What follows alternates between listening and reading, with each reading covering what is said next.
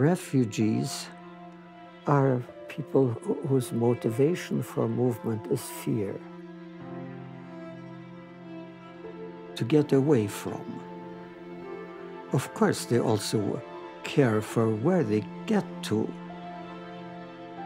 But that's the secondary question. As kids, I don't think we realized the intensity of the danger. Wir hatten nur Stillsitzen gelernt, überall. Aus Angst still sein hier und da und überall. Man ist immer gehemmt. Man muss aufpassen, was man sagt, was man denkt. Die Gedanken, die gehen sogar. Stalin did it. The whole time we were fleeing from the Russians. And this meant to us Mennonites, we were going to be free.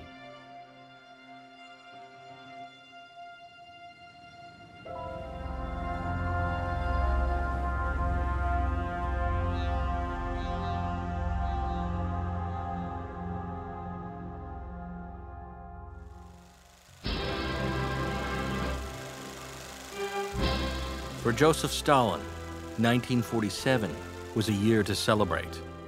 Over the past 2 decades, he had consolidated his power over the Soviet Empire while overseeing a massive social and economic overhaul. After being nearly defeated in 1942, with the German army just miles outside of Moscow, the Soviet army would rally. Despite costing the lives of 20 million Soviet citizens, the Soviet army and the industry behind it had become an almost unstoppable force, rolling through Germany. The Big Three had won the war, but Stalin had taken the ultimate war trophy in the German capital of Berlin. His relationship with the West, however, had gone cold. The Americans' presence in Europe countered the Soviet army, and Berlin, now divided by the Allied victors, had become a source of constant friction between the two emerging superpowers. There was also a refugee problem. Spread throughout Germany and Western Europe were masses of Soviet citizens. Some had been taken as slave labor during the war, but many had fled west with the retreating German army, desperate to escape Stalin. Stalin wanted all his people back, and that included soldiers, included Cossacks, German Lutherans, German Catholics. He wanted Mennonites. He definitely thought that they were traitors to the homeland and that they should be punished for that. The war is over, and these Mennonites are hiding in Europe. If they're found, they're going to be shipped back to Russia. Into labor camps. They weren't allowed to go back to where Mennonites had originally lived. Women, children, elderly were just sent out into the gulags, into the forced labor camps, and forced to work. After World War II, there's thousands of Mennonites trapped in refugee camps in Holland, in Germany, and a large group in Berlin. American administered section of Berlin with the Russian zone around them, a refugee situation of folks who are very afraid. The events that would follow would make international headlines, involving countless aid workers, the Soviet and American high commands, and even a queen. But to understand the story of how these Mennonite refugees from the Soviet Union got there in the first place, and why they were so desperate to never return, you need to go back in time. 3 decades earlier, in Ukraine region of the Russian Empire, is where their story begins. The Mennonites living there were part of the larger religious movement that had originated in Holland centuries earlier, as followers of the former Catholic priest, Menno Simons. They believed in adult baptism over child baptism and were pacifists, strongly believing in nonviolence. At its core, there's a belief in following Jesus as the example, nonviolence. They also spoke the German and Plattdeutsch, or Low German, languages. And because the Bible was translated into German, as well as German hymn books, that became a central anchor point for them. They wouldn't be ethnically German. They do now speak German. These Mennonites were originally drawn to Ukraine as a place free of religious persecution, with exemption from military service. But after a century of peace and prosperity, everything would change. So in 1914, when the war began, there were probably about 120,000 Mennonites in Russia, Ukraine. They were pacifists, but allowed to do non-combat roles to support the larger effort. Mennonite men did alternative service, either working in the forests or working as medics on hospital trains. As the war progressed, the Mennonite colonies would find themselves occupied by the German Imperial Army. There was a cultural connection because of the shared language. Russia was in the midst of fighting Germany, but would plunge into a series of crippling revolutions, ending with the Communist Revolution, led by Vladimir Lenin, forcing a peace with Germany. 1918, the war came to an end. Germany had to withdraw. There was no good government. Anarchy would overtake Ukraine. Led by the notorious bandit Nestor Makhno, the Mennonite colonies would then endure pillaging and murder at the hands of his bandits. Makhnovsky, who was not communist, but he was an anarchist. It was a big debate how to respond, and some finally did respond by creating a self-defense unit. So much chaos in South Russia, the war, then there was the revolution, then there was civil war with red and white armies battling each other and crossing. Front went through the Mennonite areas time and time again. The Red Army finally prevails, pushes Makhno out, and Makhno flees. And the Soviet Union becomes a new entity, a new government in Russia. And then the famine hits.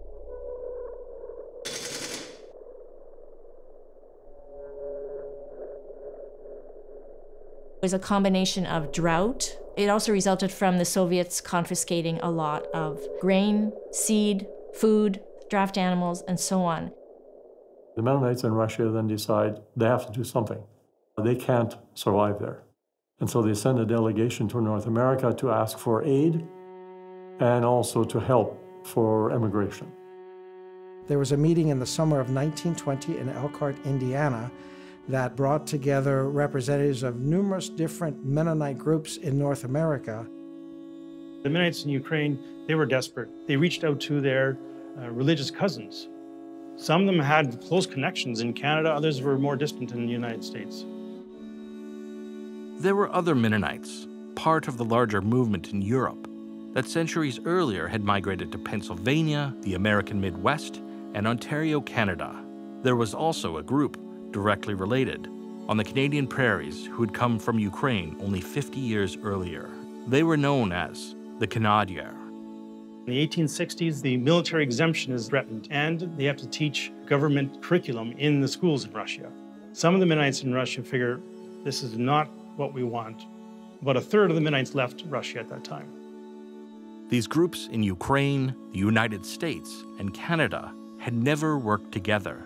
But the four young men representing the Ukrainian Mennonites facing famine would change everything. They insisted you have to work together.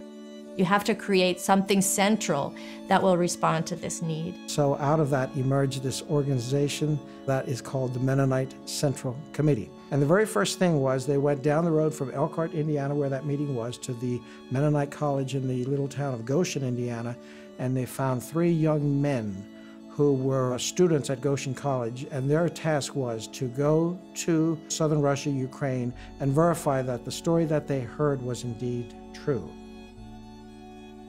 And they saw a lot of need.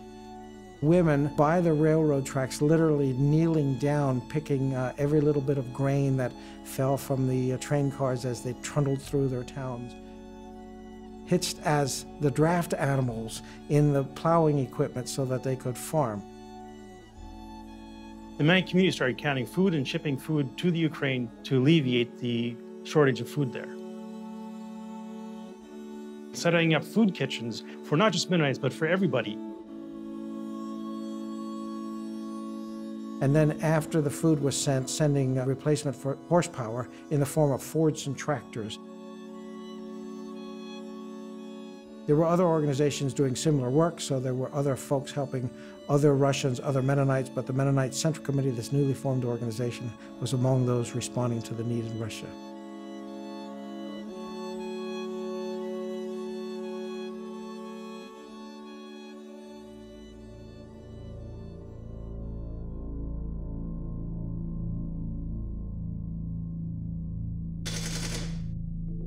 Lenin establishes a new order, and it looks for a number of years as though things are maybe going to get better.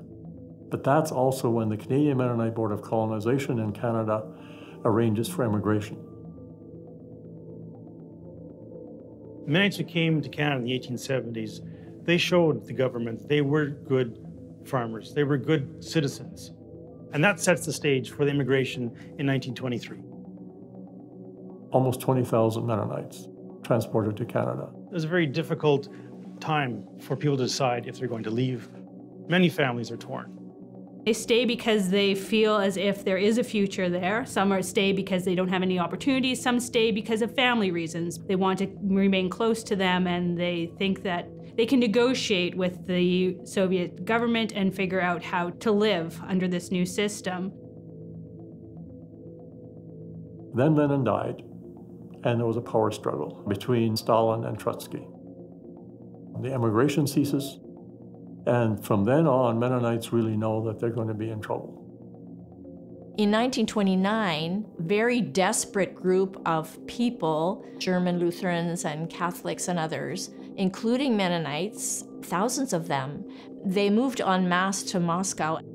They called it an emigration panic. And when the people here in America, especially in Canada, became aware of this, and they realized how grim it actually was becoming.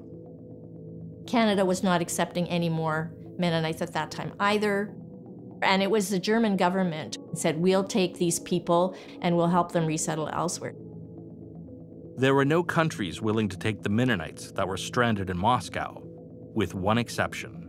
Just a few years earlier, a group of the Canadiens from the Canadian prairies had been frustrated with the Manitoba government's involvement in their schools.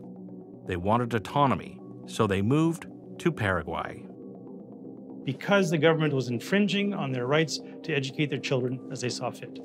The government said, sure, you can come to Paraguay, you can have your schools, religious freedom, but you gotta go to the Chaco, you gotta go to a place where there is not settlement, you gotta start over. The Chaco was dry, hot, and had never been farmed. Nevertheless, some 1,700 Mennonites from Canada would establish a colony there. In 1929, they're joined by the group of 1,000 who had fled to Moscow. Some Mennonites got out and got to Paraguay, but after that, the border was shut. They were at the mercy of Stalin.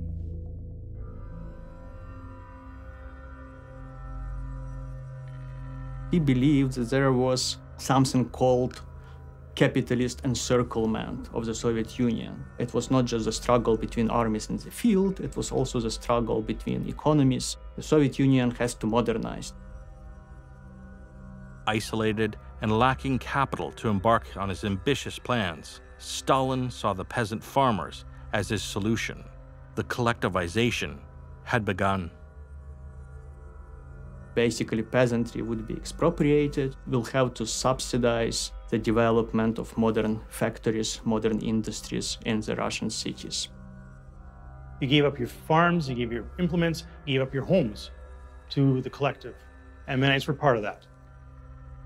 Ukrainians strongly object to collectivization. To create collective farms, they had to get rid of the peasant resistance. Anyone who had been a more prosperous farmer, and almost all Mennonites would have been included in that category, was labeled a kulak, somebody who was a resistor, a counter-revolutionary.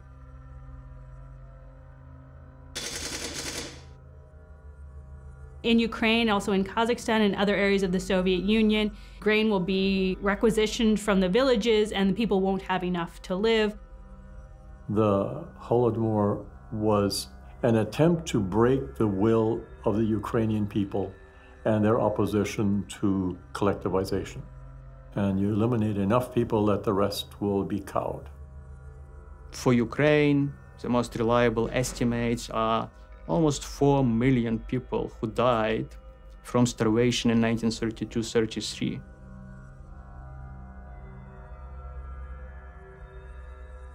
I still remember the NKVD came and searched the whole house. They knocked on the walls, and then they found it right. And I was standing beside my dad, and then he said, "You will give 1 pail for Stalin." Die Leute, die mussten fast verhungern. Und dann, wir gingen dann zur Schule. Und meine Schwester und ich, wir waren so elendig, wir bekamen jeder ein halbes Liter Milch, dann haben wir Wasser rein. Und so haben wir überlebt als Familie.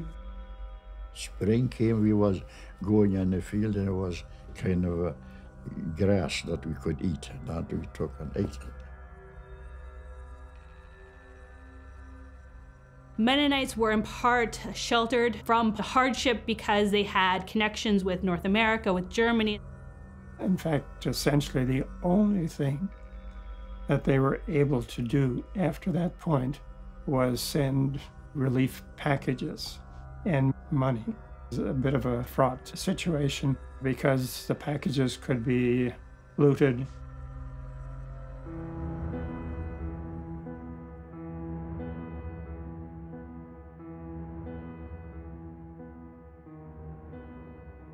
It was the Stalinist era and a very dark time for the church. My father, he was elected as a minister until the church was closed and all ministerial activity became impossible. Wurde Papa, Mama hat nachher, durfte ja vorher nichts sagen, mit glühenden Nadeln unter die Nägel gespickt und sollte den Glauben absagen. Und dann kam wieder frei, aber sollte nicht mehr predigen. Papa sagte, ich muss Gott mehr gehorchen als den Menschen. Und dann ging wieder und predigte. The Bolshevik Revolution was based on the principle that religion is bad. It's an opiate of the people, based on a long history of oppression in Russia. And the church had been very complicit with the powers of the day, the czars, in oppressing the peasants. When Lenin came to power, he disenfranchised the church. And then when Stalin came to power, he was even much more brutal. The anti-religious crusade that he embarked on was not directed at Mennonites. It was directed at every church. There was nothing religious going on. There were no church services to attend. There were no Mennonite gatherings. Well, they couldn't aggravate the situation. It was bad enough as it was. Wir durften ja keinen Glauben dann haben. Und viele, sogar von unseren Mennoniten, gingen dann ums Haus und horchten abends, ob die Kinder beteten oder nicht, die Eltern mit den Kindern. Also man ist keinmal frei, man weiß nicht von wem, ob vom Bruder, vom Nachbarn, vom Freund bespitzelt wird. Jeder hat am Montag wie ein Spion. Die Leute dem dann verklagen oder gesehen für den Geld. Our Mennonite teacher, she had to ask whether our family celebrated Easter, a great church festival, or Christmas, and she was to report that. Denn ich erinnere mich noch, wie mein Großvater, wie ich auf dem Schoß bei ihm saß und er erzählte mir die biblischen Geschichten. Und seine Töchter, sie waren 2 Tanten von meiner, wohnten mit ihm zusammen, Die waren so schrecklich unruhig. Die hatten Angst, würden sie nach Sibirien schicken.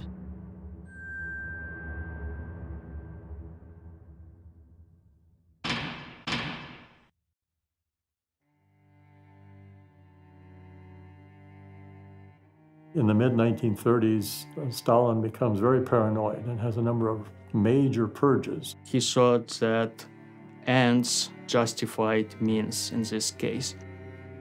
NKVD, that's the Russian abbreviation. They took people away. The mothers, they were asked, whom have they taken? They had seen the black car in our village. And the black car, that was the one that the people disappeared, the men, Black Raven. Father was arrested in 1935. I never saw him again. My father's name was Isaac. He was seen by someone in one of the concentration camps, but probably didn't survive much after that. My dad was actually taken in 1937, and my mother was pregnant with me. So then she was left with 6 kids. I remember very well going to school. Everything was fine. I thought we had a good life. One day the KGB came, opened the door wide, and he said, now I have to go too, because many fathers had been taken away already. 8 cousins stood and cried until we saw our fathers loaded onto a half-ton truck, never to be seen again.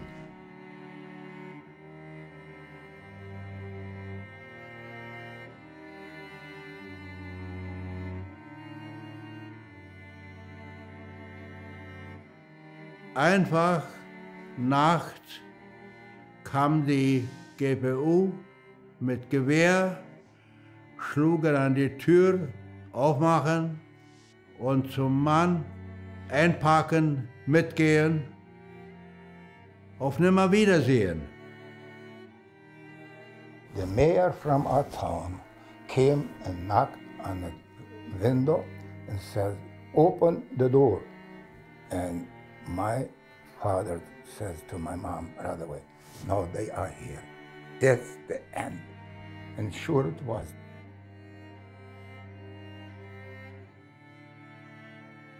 We always said, they were taken forever, and none of them came back. Most of them were shot a few days after their arrest.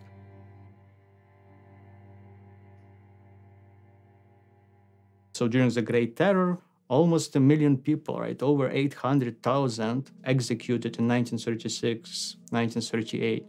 But you have even greater number of people sent to the Gulag. Just short of 500 major camps in which people were sent to work. Located in all kinds of inhospitable places, more than 5 million people, convicts, working essentially for free as slave labor for the state in those labor camps. My father was arrested. I was 11 years old. There was between my sister and myself 5 years difference. We were sent to Siberia. We had no beds. The shell of the potatoes, baking them and cooking them, that was our food. Otherwise, we didn't have the food. Father died. We didn't have a funeral, nothing. My mother, she asked me, do we have a crust of bread? And I said, no. Then she said, mein Kind, not leg dich hin und schlaf. So that's what I did beside her. And in the morning, I realized she died. So early in the morning, my sister said, okay, now let's go to escape. So we walked for 3 days.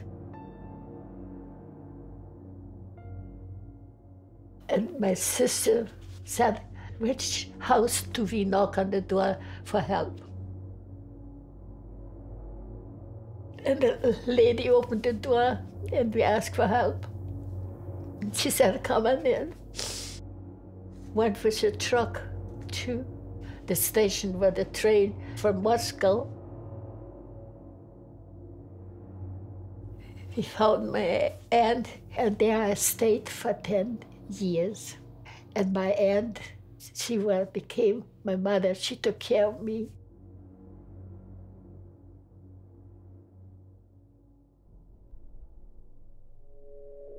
We had been totally isolated from world news. Otherwise, the news available to us were broadcast from loudspeakers somewhere in a public place and were totally the news of the state.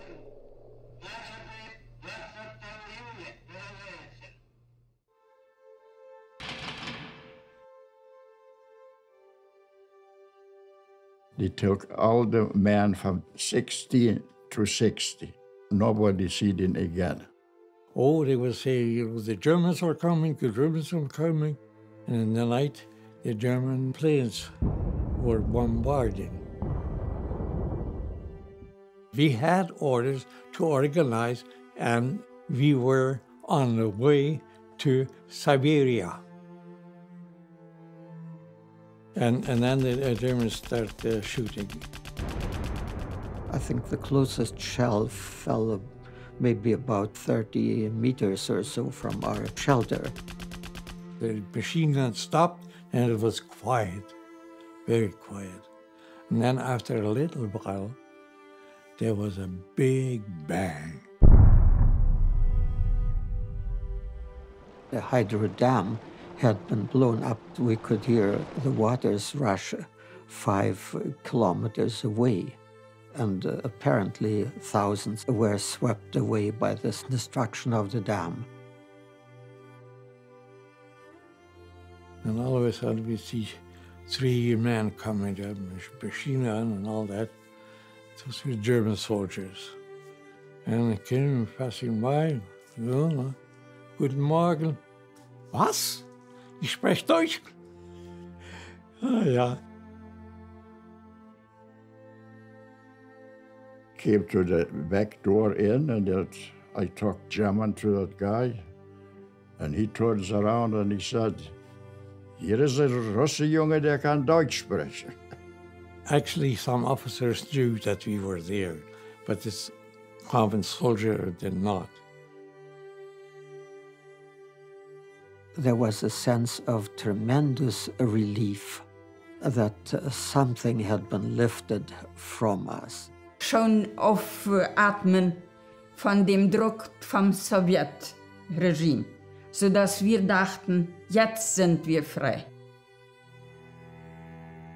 We were under the impression Germany was a Christian country.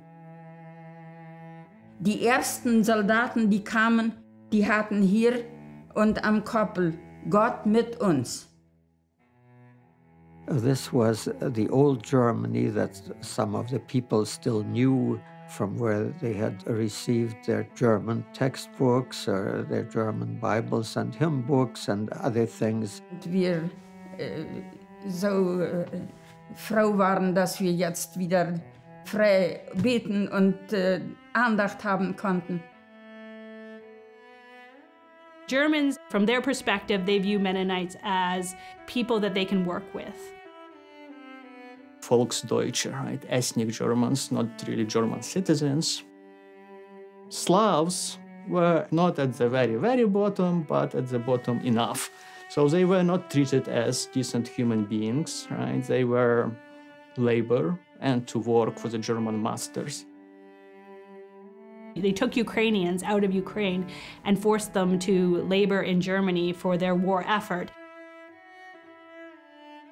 Und da wurden wir sehr gedrillt, als Restdeutsche sollten wir dann bunddeutscher Mädchen und der ganze Drill da. They want to Germanize everything. My name started off as David. David was a Jewish name, and it was not very welcome with the, if I should use the name, Nazis. As a child, I was called by nickname Vitya, and that came close to Victor.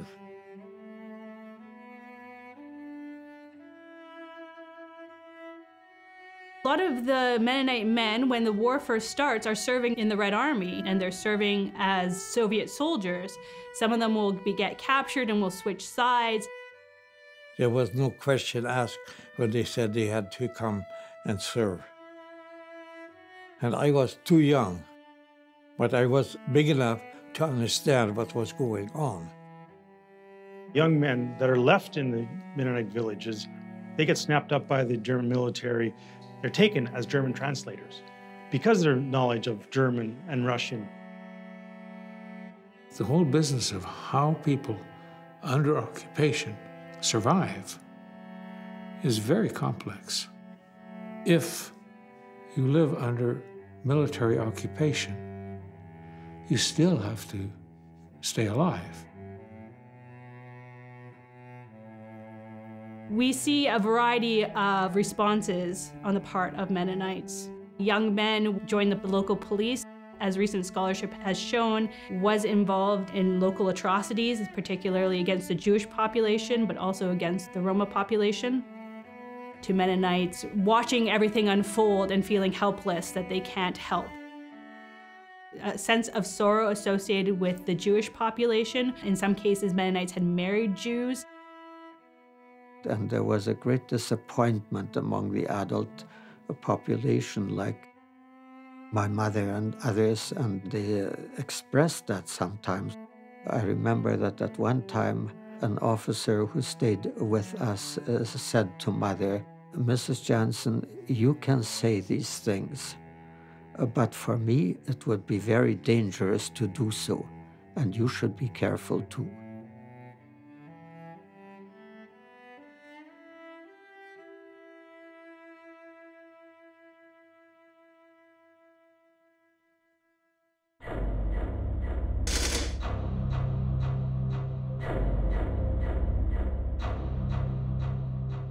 The well-known battle is, of course, of Stalingrad, the famous battle that turned the events of the war.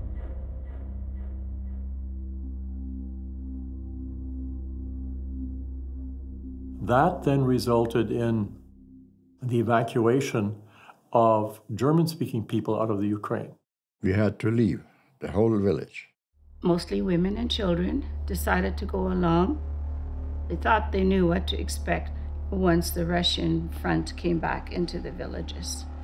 There was nobody who wanted to stay. Germany requisitioned trains to transport people westward. And that included not only Mennonites, but also Lutherans and Catholics, people of German descent. Packed into a long train of boxcars. We were very fortunate that we could reach West Prussia in 11 days. The people from the Molochna couldn't get trains anymore. Germany couldn't get trains for them. And they had to go on the Great Trek by horse and wagon. About 3 months was on the road and get to Poland. Hitler intended that that area would become German. That's why he settled German-speaking people there. We were in camps. Once they won the war, they would use us to settle the empty areas there and so on. There were big buildings, large rooms, bunk beds, separated from each other for some privacy by blankets, reasonably good food. That's where I learned my first table grace. That was the first time I ever heard of that, of actually praying. Deutschland nach Polen, das von den Deutschen eingenommen war, da wurden wir deutsch eingebürgert. Von daher habe ich meine deutsche Staatsbürgerschaft, meine deutschen Dokumente. When I was in Poland, I get a letter from the army. I have 3 days' time to report of not they would troop me. They gave you the uniform and then you was there. You know, we had no choice. And we only got the news that the Russians were expelled here, expelled there. But we knew that the front was approaching and the Red Army was coming closer, and that we would eventually have to flee. Generally, we were not organized, we ran. Und fast nur Frauen und Kinder. Meine Mutter, mein Bruder war 9 Jahre alt. Die sind nur zu Fuß gegangen, dem Wagen hinterhergelaufen. We got a hold of a wagon that we pulled by hand. So all our belongings were on there. My mother wasn't well, so she sat on the wagon. Winter, December, it was an icy rain, and we had only what we could carry. Well, we had virtually nothing. And from then on, it was a matter of outrunning the advancing Russian front.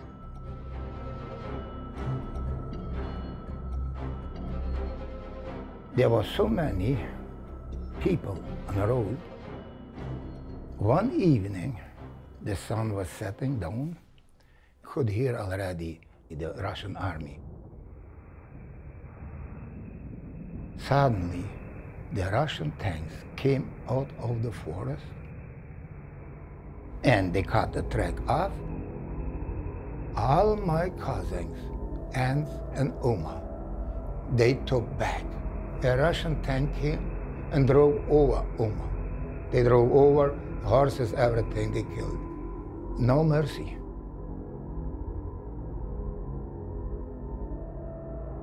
Und meine Mutter war auch mal im Schnee sitzen geblieben und konnte und wollte nicht mehr weiter, weil sie auch total mutlos war.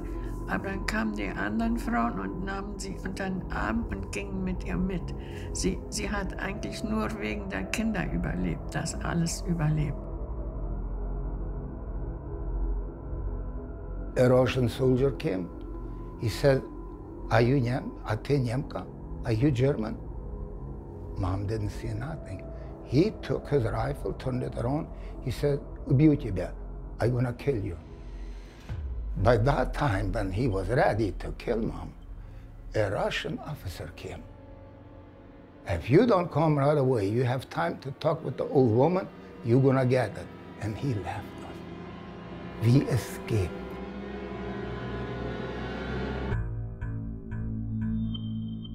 You get very diverse stories. The trek was ruthless. It was a tough trek.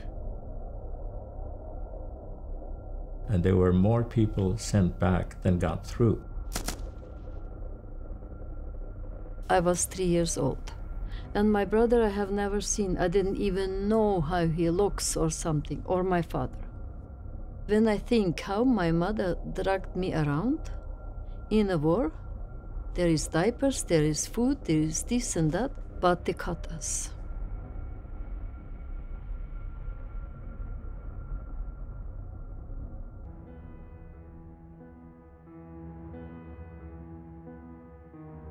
Our goal had been simply to go west. Signs that the further west you got, the more the bombing by the Allies.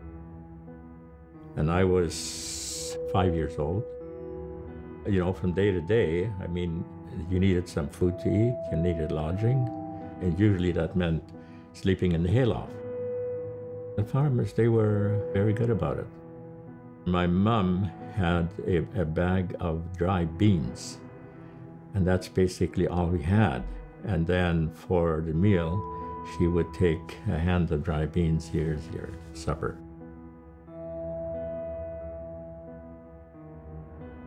And now we thought we had outrun the Russians. We were refugees without papers, without anything, without food. We were very, very scared that they would take us back to Russia. Well, the German people had to open their homes to refugees. people didn't want any refugees. They had enough to take care of their own. We all spoke German, and we were considered Germans. Before long, the army was at our door, and they drafted my dad. He had like 5 minutes to say goodbye to his family. They sent us to the front line, you know. There froze my feet up. I was a year and a half in the hospital. Ich habe dann nicht offiziell, und im Februar 1945 wurde das Regiment versetzt wieder nach der Ostfront, und da ging es durch Deutschland. Und da hat der Hauptmann gesagt, dass ich frei wäre. Ich wäre noch zu jung. Ich war ja noch eben 15 Jahre alt.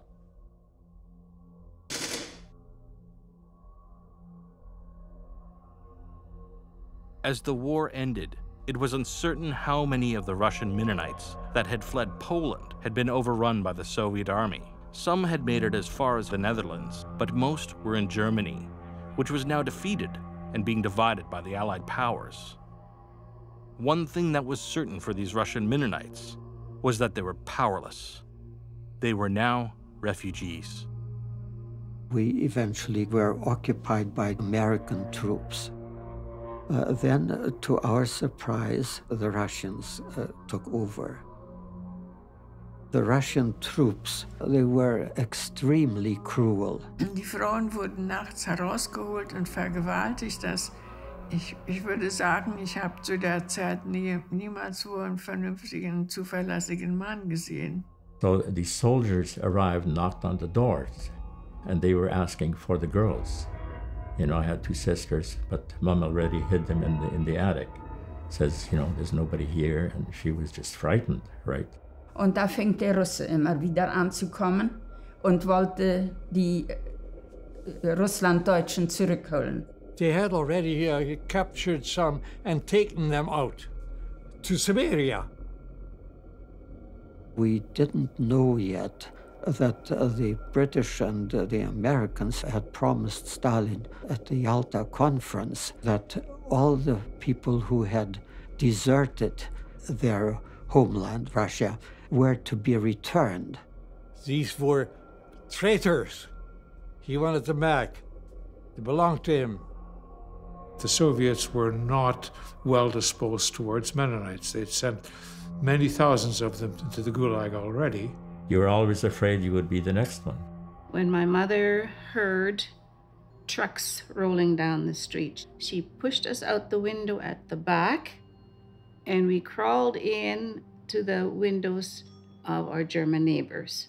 They came 3 times to our village where we lived, and that old, nice mayor from that town, he says, Mrs. Dahl, I'm gonna send a boy and let you know. We escaped. We went into the forest. 3 times he came. The Russians had not yet erected watchtowers and all kinds of mechanisms to keep people from leaving for the West. These guards, you know, they had shifts. And when they changed the shift, we got through by miracle. My father's sister across the street, she had younger children, 3 little children. They were packed up and they were sent. I never saw my mom again. The Russians catched her when the war was over. They sent her, she gave her 10 years prison. Und dann eines Tages hielt bei uns an der Straße ein Jeep, stieg da ein Onkel raus und der grüßte Plattdeutsch und dann sagt ich bin C.F. Klaassen. He wanted to get all the people that were around there come together. He wanted to talk to all of them. C.F. Klaassen was a primary MCC administrator in Europe in the mid-40s. He was one who was able to move in circles of high authority and move the program forward of trying to take care of marginalized people. The 1930s, there was even an idea that perhaps MCC should be disbanded because the initial request for this temporary committee, an ad hoc committee, had been completed, but there was a desire to keep the committee together just in case another emergency, as someone said, would arise. In 1941, MCC established a presence in England. Peter Dick was one of the earliest workers. John Kaufman was another one of the earliest workers.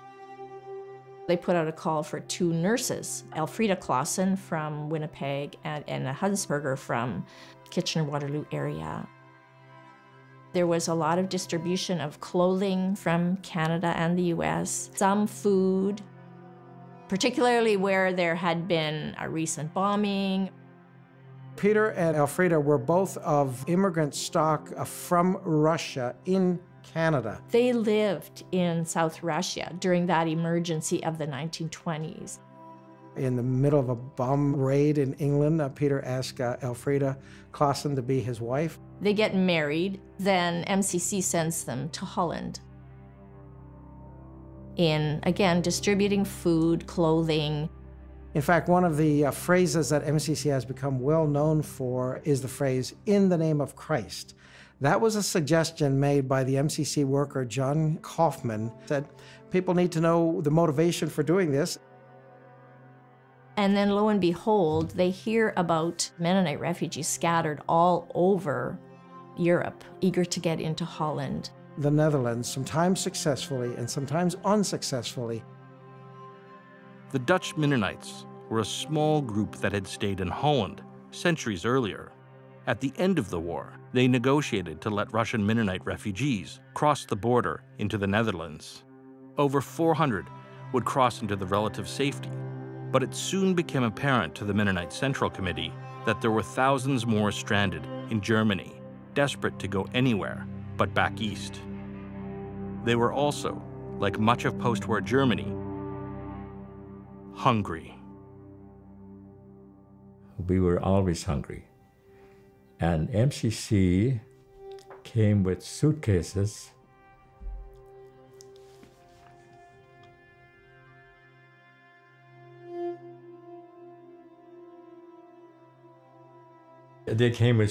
of sandwiches. Like in sandwiches, we hadn't had a sandwich for, I don't know, years probably. So we just gorged on sandwiches. This was like food from heaven. By 1946, MCC was working with almost 1,000 refugees in numerous camps in the Netherlands and the non-Soviet occupied zones of West Germany. But by summer, it became clear that there were even more in Berlin. Berlin was a small enclave in the midst of Soviet control. The Berlin zone was very precarious because one block you could be in one zone, another block you could be in a different zone. The Soviet military was everywhere trying to find people to repatriate back into the Soviet Union. The British and the Americans, they realized what was going on, so they looked for ways of stopping that. What had happened is that Stinson, Lieutenant Colonel Stinson, had driven through the streets of Berlin one day with his aides and so on, and someone had said, "Look, sir, it looks as though there's some life down there." And he'd stopped the jeep, found these people in a bombed-out house, all shattered. And that's how the telephone rang on my desk in Amsterdam, having gotten permission to drive through. And we went to Berlin and went down in there, and there they were, hiding, full of fear, no idea who I was. And when I saw that fear, and immediately the men got up and sort of almost like forming a little wall to protect women and children behind them. So I just reverted quickly to the Plattdeutsch, and I said, "Guten Abend, ich bin Peter Dick," told them who I was, "Good evening, Mennonite Central Committee," and their mouths dropped open, and they were stunned, and they were overjoyed.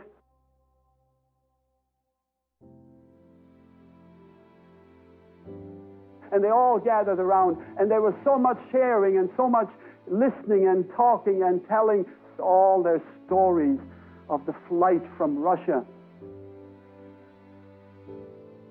Somehow, without telephones, the news did get around that there was a place in Berlin where Mennonites gathered. Hij zei, maar we zijn nu die Amerikaner.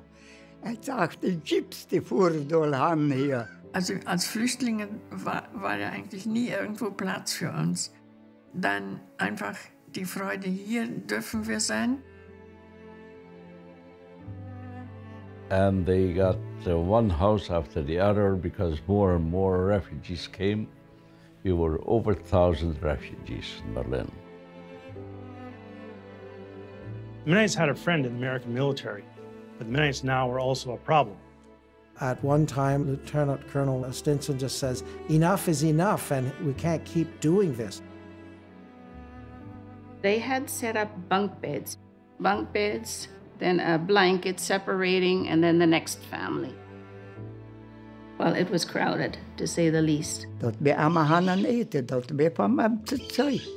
And the food came all from Holland. He had the ambulances full with food. On a daily basis, Dutch ambulances were traveling through the Soviet zones, including Berlin. They were picking up the thousands of sick and injured Dutch prisoners of war and laborers that had been taken during the war. Heading east, the ambulances were empty, so MCC packed them with food. Every Saturday, the kids got all a chocolate bar, which we actually didn't even know what it was in the beginning. But we were very happy to get that chocolate bar all the time. There were about 300 children. Of course, you can't have a Mennonite group without school, so they organized school without any kinds of materials. We had every Sunday our worship service there, and there was a preacher, and people were singing. Aber wir bekamen auch die Flickerdecken, die die Frauenvereine da in Kanada nähen. Und da war überall das Schildchen drauf im Namen Christi. Und das war ein sichtbares Zeichen, dass es nicht nur schlechte Leute gibt, es gibt auch gute Leute. Und dahinter ist ein Gott. A lot of these people who came out of Russia as refugees, these were traumatized people. They were people who were suffering psychologically, spiritually, emotionally.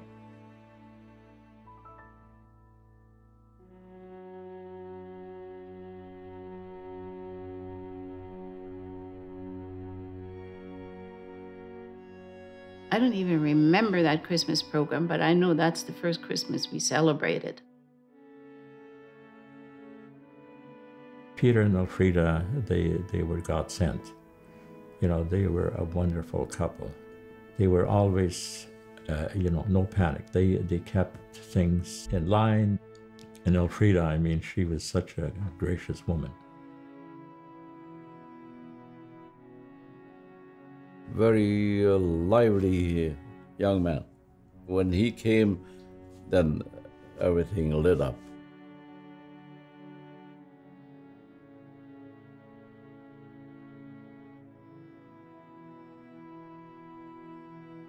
Their hope was that they could go to Canada. Wir hatten ja auch Verwandte in Kanada, die war schon nach 26 ausgewandert. Aber das wurde annulliert.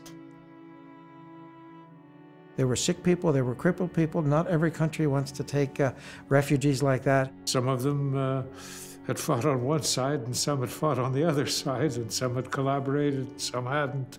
It was not that they were all of one particular background or group.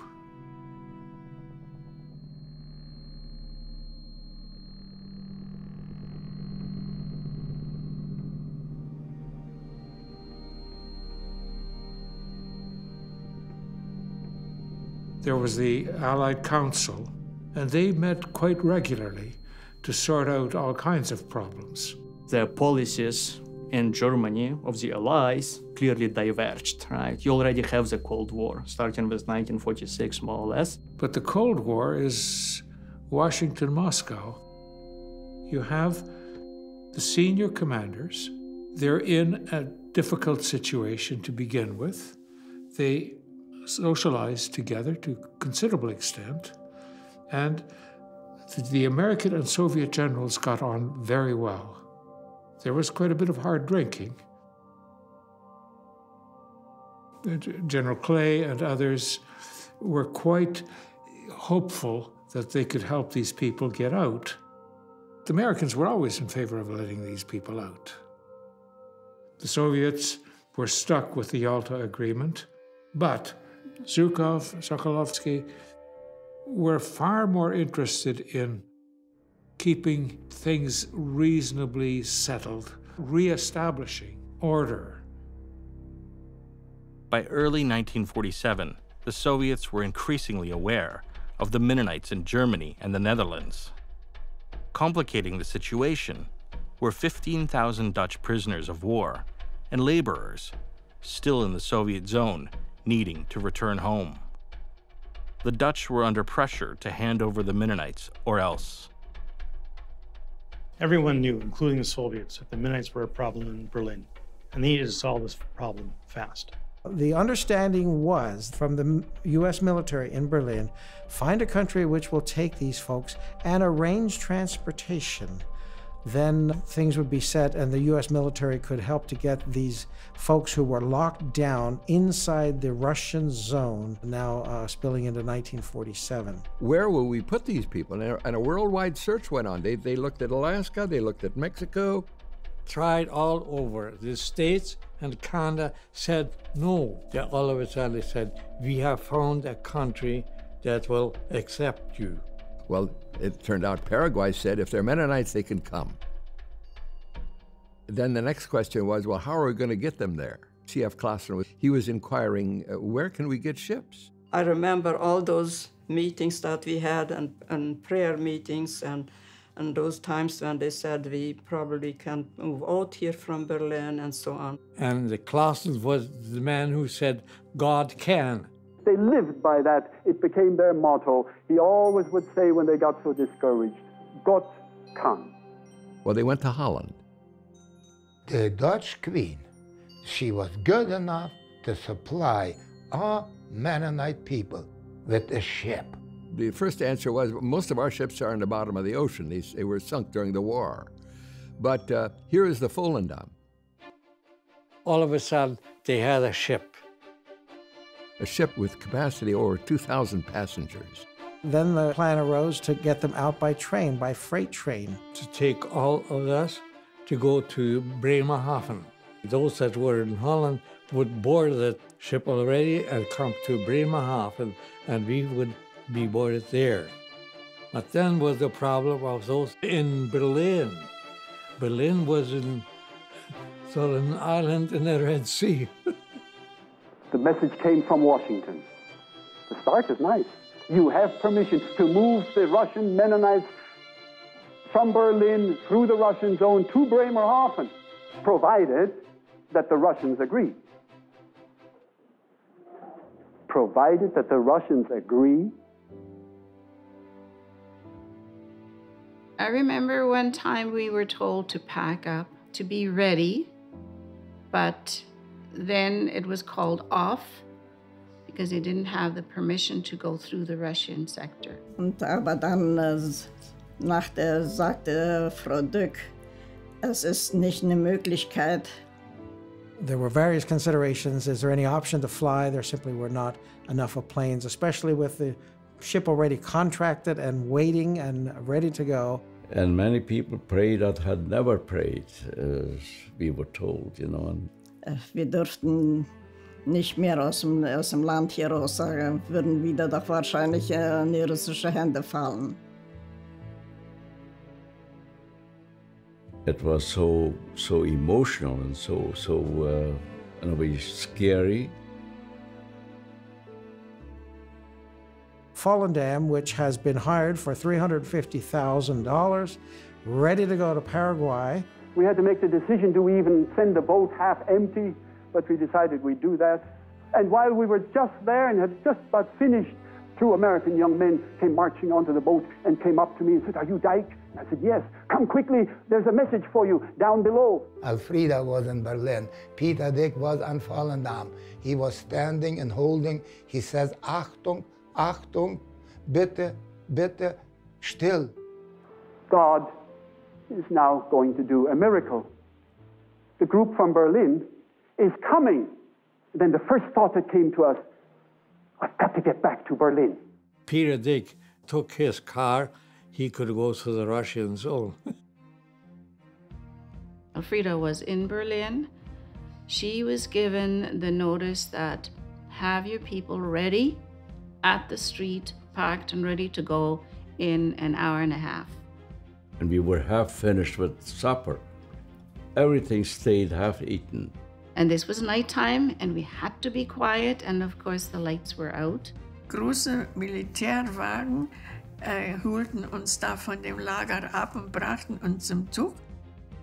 General Clay, he had it all organized. He had the food in there, a stove in there, wood in there.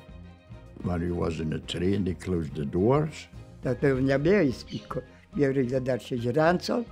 Als wir eingeladen wurden, war Peter Dick schon wieder da. And there was Stinson, our friend, as happy as children at Christmas. And I ran to the end and got on, and there was Elfriede. Elfriede with the sick people and the old people. She's in the first car after the locomotive. That's the only passenger car, and we were off. There's 125 miles of hostile territory. The main point being, what happens if we get there and we get turned around? Are we going to have an incident? We didn't know. And the train moved slowly. Toward morning, when the sun was shining, the train stopped. Da hatten wir alle Angst da drin. Jetzt haben die Russen uns geschnappt. We could just look through the holes. And it was all running around the Russian soldiers, you know. Officials in their big black coats inspecting the trains. Because you have these 45 boxcars, the Russians not knowing who's there, and they're stuck there at the border without permission to go. Everybody was scared. Stel zijn, dus. There was this feeling, will we get through? Will we get through?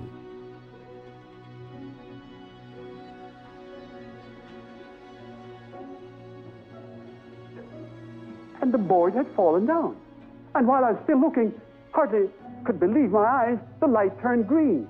Whistles on that steam engine, and then the steam belched forward and the smoke and the wheels skidded on the frozen tracks, and then slowly as they gripped, the train started to move forward.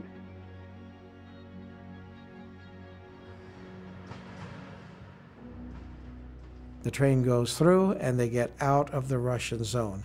A miracle is a term that people used about that. And then it stopped, and then Peter Dick came out, opened the doors, boxcar doors were opened up, we are free. En dan dacht hij, nu ga je zingen, nu zijn we buiten. A feeling that people knew we are through. We don't have to go back. Dan wurde das Lied gesungen, dann danket alle Gott. It was a very emotional moment. One little window of time, there was permission to go, and because these people had all been ready, they were expecting, they were there, when that little tiny window popped open, the train went through, and these folks were on the way to the Volendam at Bremerhaven.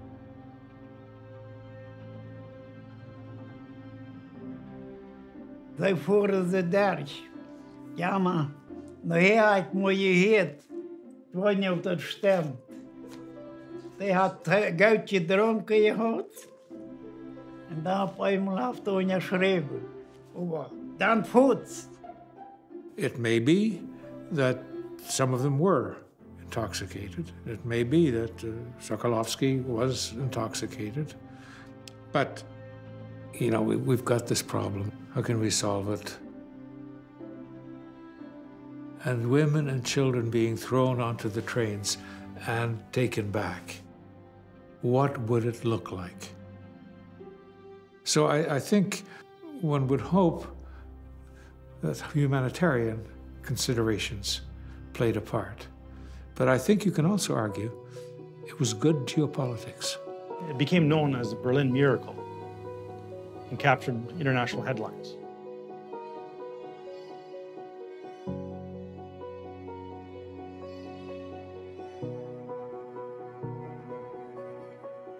Man alive, was that something?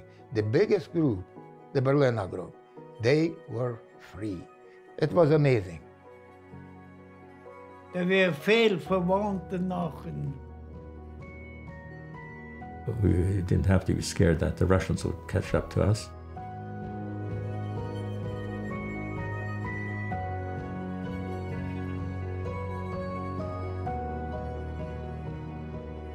I had faith. I was very content.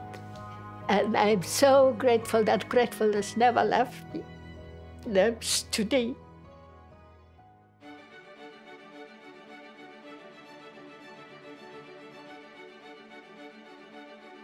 Blood chocolate, but a frues wat kleine tjenja hadden, dat kregen stod daar.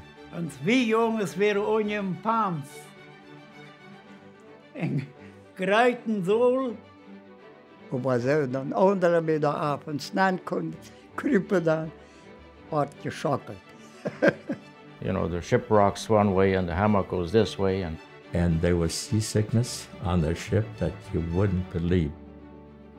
Und da kam meine kleine Schwester, ne, die ist 4 Jahre jünger als ich, aber wir sagten immer, wo ist Mama, ich muss sterben. And I was 14 years old. I thought it was great. And babies were born, and also people died. Things happened. We had church. And we joined the choir. We had a big choir. Mr. Rempel was the conductor. Wir bekamen ja da auch noch Kleider, auch vom MCC, diese geschenkten Kleider. And of course, they had to have school. We were kids. And as kids do, they look for fun, right? They don't take the world too serious. And we had actually a lot of fun on the ship.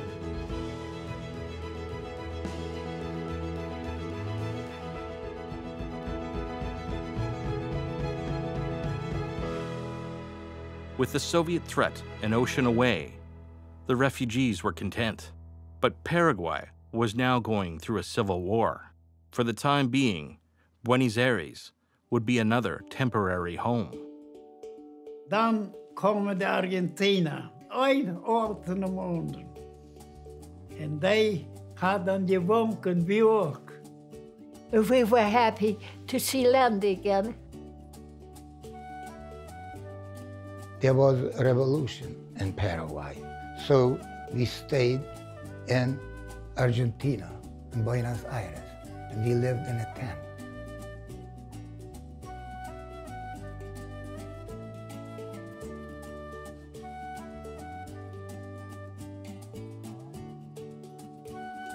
Ging es unter Polizeiwache jeden Tag 3-mal zum Essen. Wir arbeiteten in der Küche als Mädchen.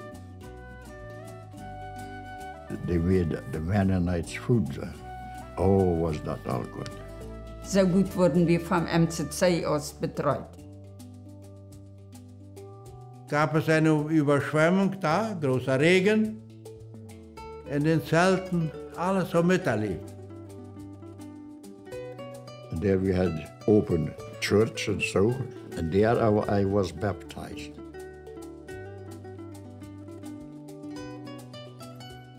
What to do in Buenos Aires? Where could we get lumber here? And the sawmill, whatever, they could make the soles. By the hundreds, to make them. And then when they marched towards breakfast or lunch, or these are some things that you know that you remember.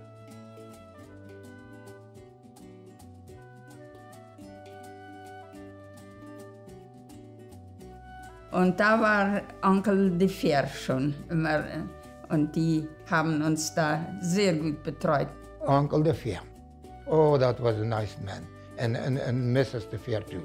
If there is a good general, there has to be a good wife behind him. C.A. de Fer, a businessman from Winnipeg, was one of MCC's negotiators in Paraguay who had been brought in to resolve a problem. After MCC made its commitment that these people would go to Paraguay, then the word came back that life was very hard, and it was. At that stage, Paraguay was very hard. And so that word got back, and so some in Germany said, we'll go to Paraguay, but we won't go to the Chaco. Mr.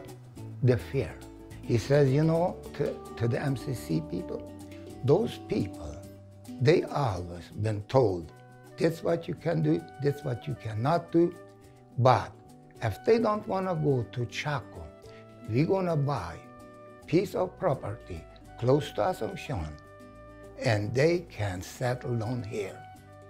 C.A. de Fer found this tract of land near Friesland.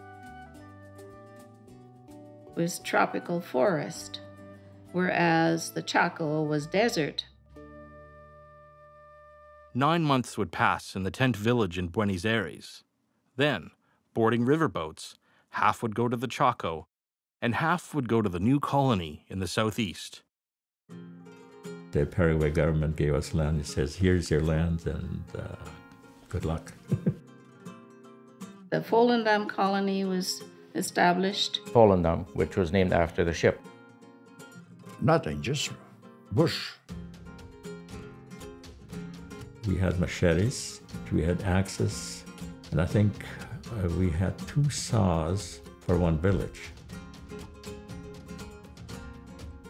Ja, da war das gemeten, jeder hat schlecht Tag und ich bräuchte der lang aus der Welt, wie dort wir dann da.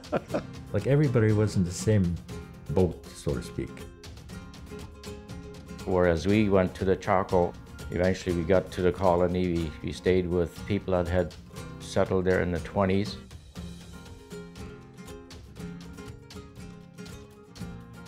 First of all, a lot hotter and drier than the east was.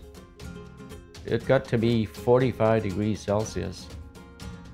Die ersten Häuser, das erste wurde Leim, das wurde und dann mit Füßen getreten und Ziegeln wurde so eine Form gemacht.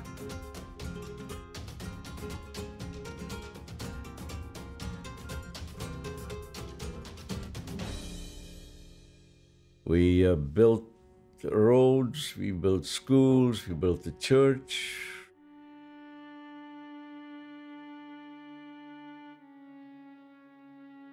Dann waren wir so froh, als wir ein Dach über dem Kopf hatten. And we had our own house, our own home, and we were very thankful and very happy. Oranges, we had bananas, we had grapefruit. So it was really a very fertile land. We had snakes, several kinds, but the rattlers were the scary ones. For us kids, it was fun, basically fun. But for the adults to actually worry about having enough food for the family and are the crops going to do well? Are we going to get rain? For them, it was very difficult.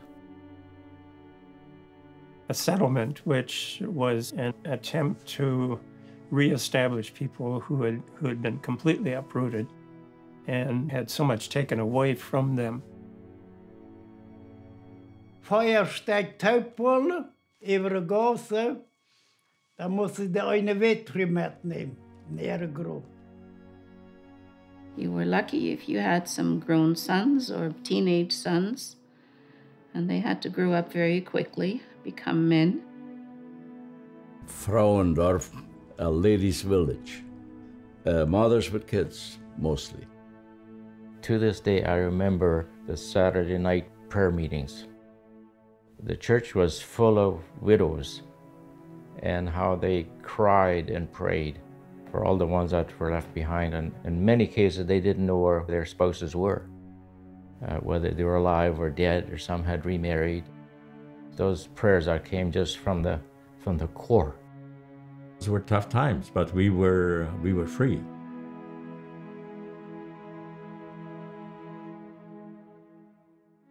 And it didn't take long.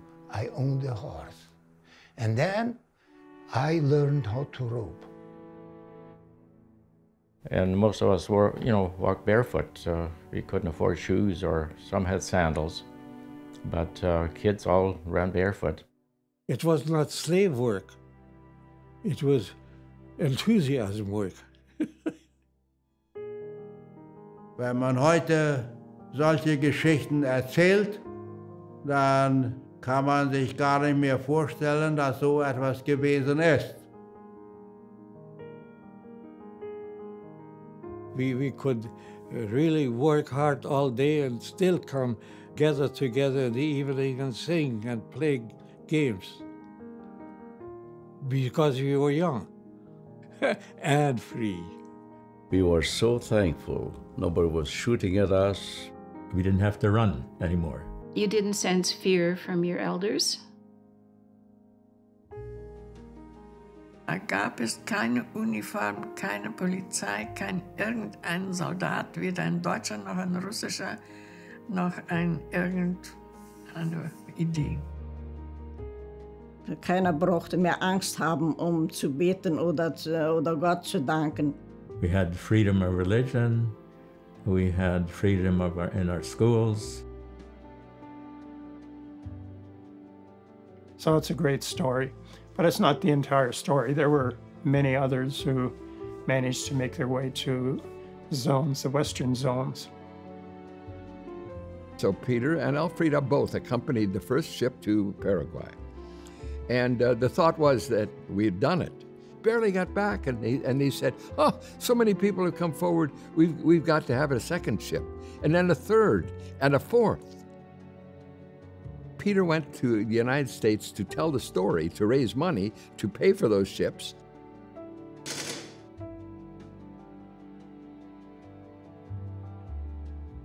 Elfrida sometimes barely had time to change her suitcase in Germany before there was another ship to be accompanied. She was to me, really the heroine of that story.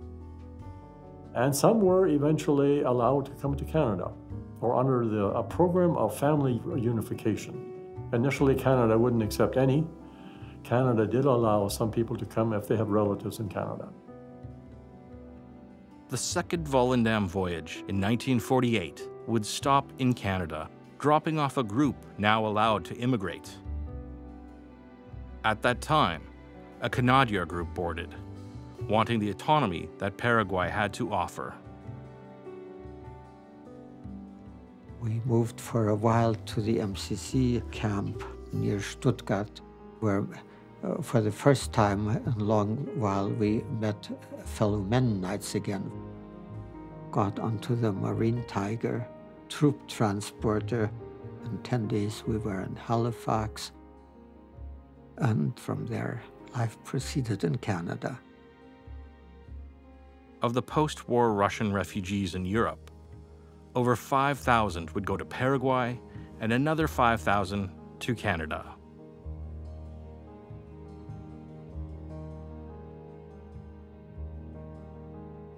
Then, in the 1950s, Canada allowed many of those in Neuland and Volendam colonies to finally immigrate and join their relatives. Joseph Stalin would die in 1953. His totalitarian government had left millions starved, murdered, imprisoned, or exiled. How many were Mennonites is uncertain.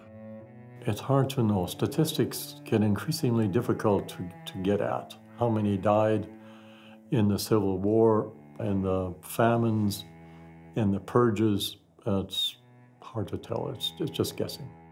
Historians have worked out that there were about 35,000 Mennonites that came out of Russia during or after the Second World War. Really, one should say Soviet, Stalinist, communist, and not just Russian. 23,000, so 2/3, were either caught in the Russian zone and sent back, or extradited by the British and Americans. Many of them were sent into labor camps. 25 years later, my aunt and cousins, whom we lost during the trek, they came to Germany and we went to visit them. And I talked to my cousin. Oh, she said, hey, Henry, what we went through, you cannot even believe it. They caught us. They put us on a train. As we came to Tajikistan, some people died on the way. We lived in a forced labor camp. We had no rights, and there is no school. Go now and work. I was told that half of us died of starvation. Half of us.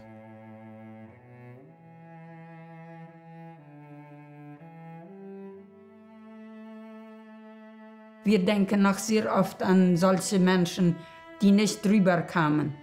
Und uns ist das noch keinen Tag. Wir haben heute noch darüber gesprochen.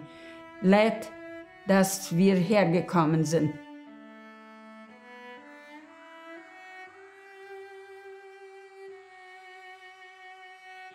Na, Emma dankbar. Ja, wir kennen ja nicht mehr viel, aber das bloß noch danken, wieder nicht. What they went through to get us here, it's just unbelievable. Wir halten das auch für unsere Aufgabe, das in der Weise weiterzugeben, da wo wir können. I feel very much about refugees. Why? I was once too. Wir sind frei. Und dafür sind wir heute sehr, sehr dankbar.